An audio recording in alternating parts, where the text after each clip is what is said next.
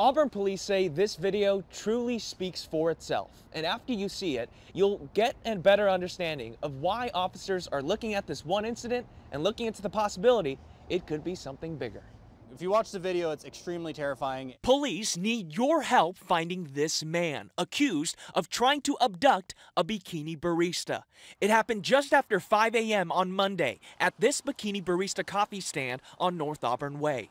The owner tells Cairo 7 she's shaken up and wants as little attention as possible. But she also wants everyone to see this to protect her staff. You can tell that he put some thought into this plan. As the barista hands over cash, the man grabs her wrist and tries using something in his other hand. That's a looped zip tie device, according to Auburn PD. The barista was working alone, which is common. They are in vulnerable positions because usually they're controlling those spots by themselves at early hours in the morning when it's dark outside.